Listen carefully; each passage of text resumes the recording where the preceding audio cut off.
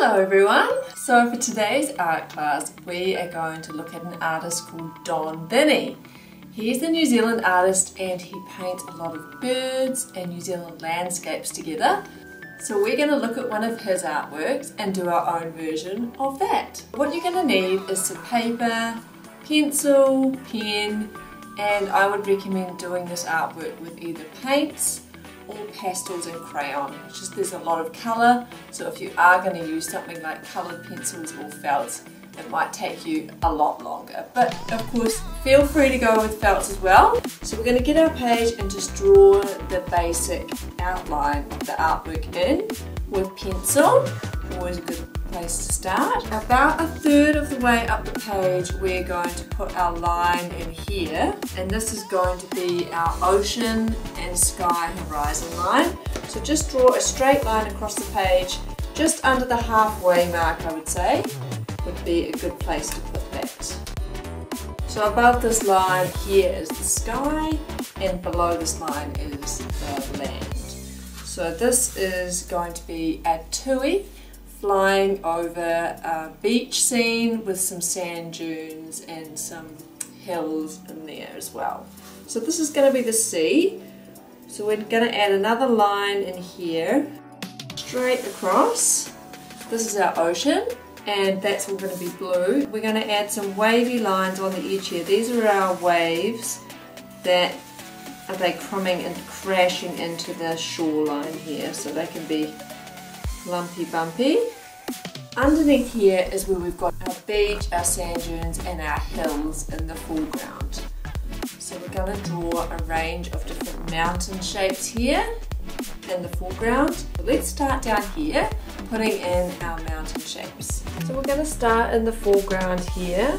We're going to put in some little mountainy shapes here. Starting from the side, just kind of bring your lines over, create a little hilltop and then slide off down to the side there. So I'm just going to add some different little hills and create some interesting shapes. There we are, there's our hills. Now we're going to start working on our bird. So I'm just going to use a pencil to just start sketching out the shape here. So we want to start about a third of the way in from here. This is where this tail is going to be. The bird is not going to be flying straight down into the water. It's not going to be flying straight across the page. It's going to be flying down on an angle. So we just want to create that angle for ourselves so we know where the bird is going to be flying, the direction. So just pencil in a line just to give us a bit of an idea on and a guide. I'm going to start off with the tail, so we're going to do a little V on our line here and we're going to bring this in, going to tuck in here, it's going to come out for the body like that. Now if we just imagine our bird's body, it's going to come around here. So it's going to be under his chin here and his little head is going to be popping in around about here. So the tui's got quite a sharp beak. There's his little head. And we've got a little curve there. And we're going to put two wings on either side of this. The wing is going to cover up this part of the body. It's good to keep it connected so we can see where it is going. So the wing's probably going to start about here. I'm going to bring that curve down and swing that wing out there. Curve around and bring our wing up there. Now the wings are thin at the end, and then you can imagine all the feathers creating these curving shapes as they come in towards the body. These curves bring this wing onto the body. I'm going to imagine that that's joining up in the middle there. And there's our outline. We need to put a little eye on here. Pop an eye on on there. Now the special thing about the Tui, they've got that lovely little tuft, so put a circle underneath the chin here. This area here is, we're just going to mark this out, a little band around the neck where they often have these little tufts of white. I'm just going to mark it out so you can see it a little bit easier.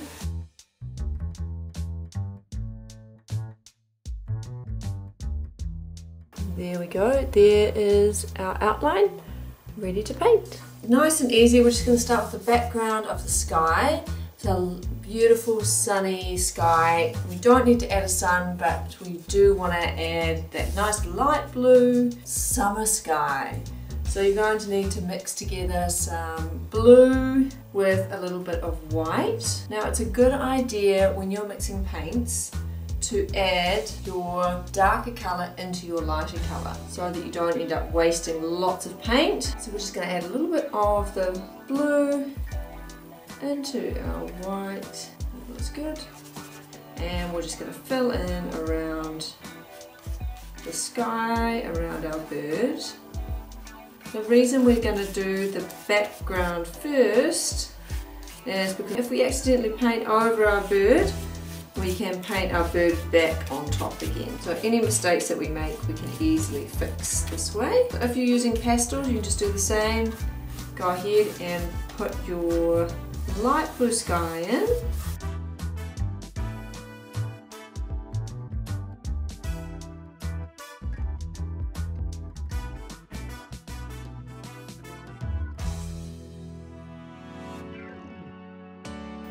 Lovely. There is our blue sky, blue summer sky.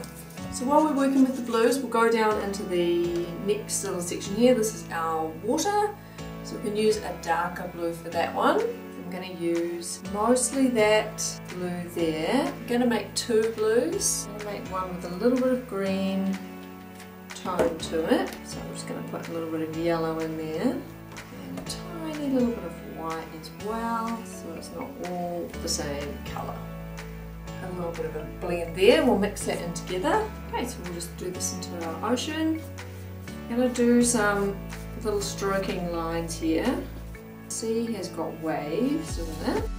And we'll add in a slightly different blue here.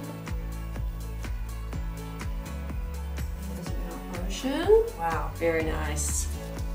Here's the ocean. And then we've got the waves next. The waves, we're going to need some light blue and a little bit of white. A little bit of blue into here to make a light blue again. And we're just going to add in these little waves here. Little curvy shapes. And there's our water, looking great. Then we've got all of our hills and things. So we're going to need a few different greens. So we're going to make a range of greens. If you don't have green already, you're going to need to make some. So like me, I've got just the basic primary colours that I'm working with today. So you can make pretty much all the colours that you need with your primary colours. So red, yellow, blue, and black and white. So that's all you need. If you don't have all the colours, you can make the colours. So we're just going to add some blue here, add some black as well into that one, and we're going to put a little bit of white into this one. So this is my lightest colour here. It's got a bit of white in it, and this is my darkest. It's going to have a little bit of black. So you can see I'm going to create 3 different greens using those mixes there. So we've ended up with 3 quite different greens to work with, all with the same colour. So our hills at the front of the painting are going to be lighter. There's more sun on these ones, and our ones at the back are going to be darker. That's just how we're going to grade the colours here. So this front hill here is going to be our lightest. So we're going to use our lovely light green. So we can just fill this in here. We're just sort of blocking out the colours at the moment. We can add more details in as we go, but just kind of getting our colours in place first. So that's our base colour, and then we can start adding a few little details onto here. So you can imagine if it's a hill in a paddock, it's going to have a few lumpy bumpy bits, a few grass clumps, a few little bushes and things. So it's not all one colour. So I would recommend just adding in some texture and a slightly darker, using some of your darker greens.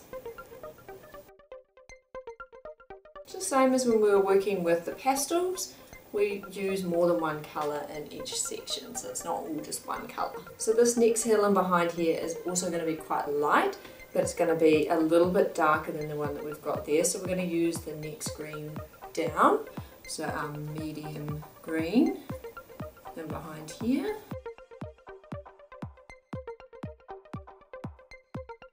And the same as with this one here, when we were adding a few little notes of other colours, we're going to do that as well. I'm also just going to get out a little bit of black to do some of that too. On the top of our hill, it might be more like the sun hitting it, so I'm going to put some of the lighter colour notes along here. So imagine the sun getting onto the top of the hills, and the darker colour can be in here, in the shadows of the hills.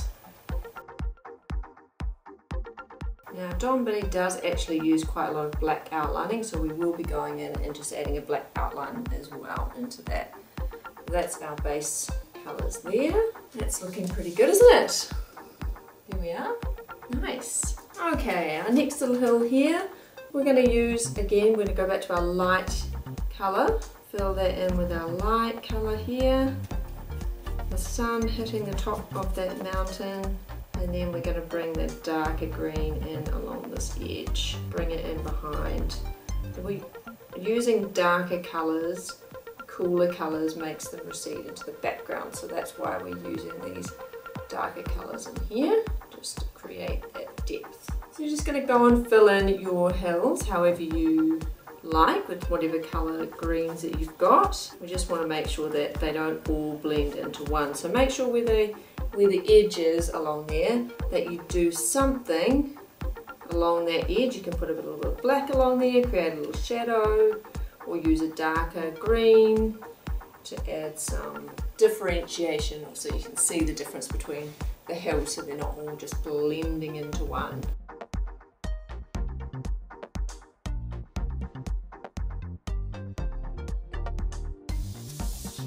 It's coming along quite well, isn't it?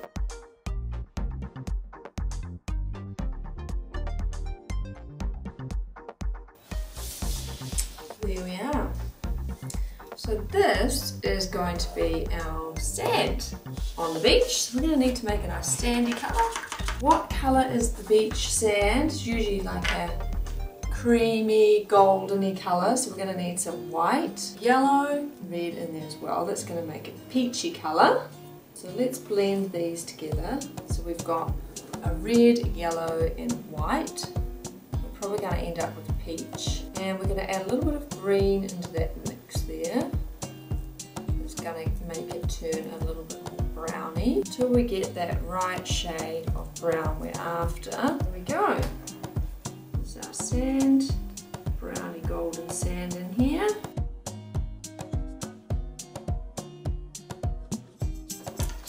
Great. Wow, it's looking good, isn't it? Really nice. So the next step we're going to do is to add in some of this black edging around our mountains, just to highlight some of those edges. So we'll get out a little bit of black. We're going to use our smallest brush that we have, and we're just going to paint along the edge of these hills. Just where the hill might be butting up against another hill, that's where we want to put the edge, and then we're just going to blend it out a little bit, blending it into the darker hill behind.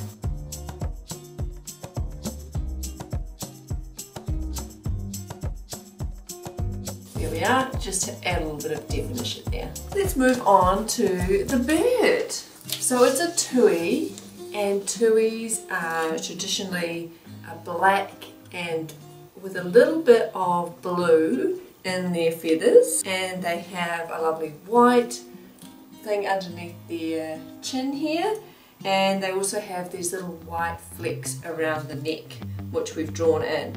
So we don't just want to paint a whole bird black because we know that they aren't completely black, but we also just want to add a bit of definition into here. So what we're going to do is the back of the wing here, we're going to add almost like the light shining down onto our bird. Just mark out some areas on the wings that are going to be a slightly different colour.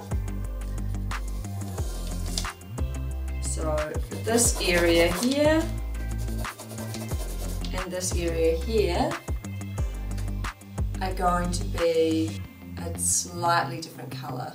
So we're going to need some black, we're going to need a little bit of blue as well, and we're also going to make up a very similar colour to what you use for your sand.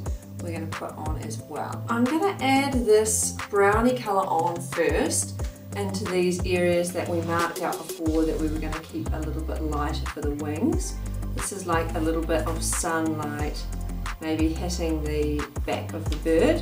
So we're just going to fill in some of that area there with our brown, and also along here is also where I'm going to be putting some brown. You can just do your bird with the traditional black and blue colours, but our artist model that we're looking at, this is what he did with his artwork, so we're going to use that as our inspiration. Now, while our paint is still wet, it's always quite good to work with the wet paint. We can blend it nice and easily. So we've got our black and we've got our blue.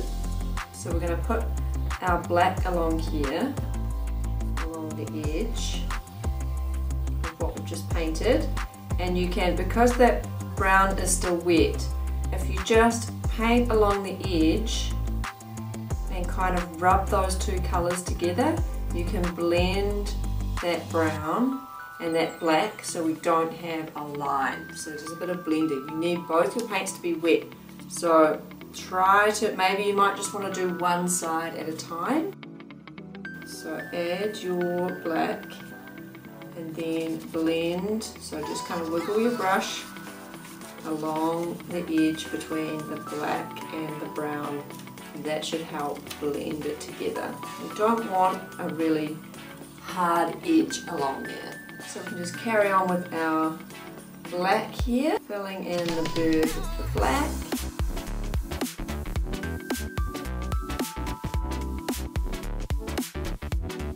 Filling in the body area. We're going to paint over this area here.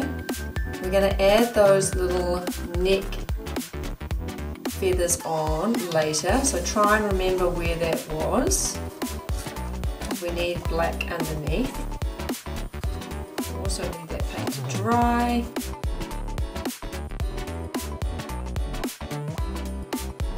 We can add a little bit of blue into here as well, into the body. So into the black, I'm just going to add some blue in here. As we know, tuis have got a little bit of blue shininess in their feathers. And then this tail area here, these are our tail feathers. And we want to make sure that this area of the body is easy to see that it's different from the tail. So we're going to put a little bit more blue into this. That's just why I've just stopped there with the black. So I'm just going to add some blue in here. And then pop the black in. So we want some areas of the bird to not be completely black. Just lightening that up just a little bit. With a bit of that brown colour there. Alright, and the eye, I'm going to use this brownie colour that we've already used, just to fill that in there, and a little bit of black as well. That's looking beautiful. Hopefully this is drying out nicely. In the meantime, we will work on this little piece here, and then this is where all our curly tufts were on our bird. now that this is dry, we can go back in here and add a little bit more detail if we want to into the waves here. So we put the white on and we can add some darker wave lines into this now. And there is our finished Don Binney inspired artwork. Our beautiful tui flying over the beach and the hills. Looks like West Auckland. So if you'd like to give it a go, you just need some paints and have a try. It's a really lovely artwork. There's been a lot more birds around during lockdown, so you may have even seen some more tuis in your neighbourhood. So thank you for watching, and I hope you have fun doing your own Don Binney inspired bird artwork. See you next time. Bye!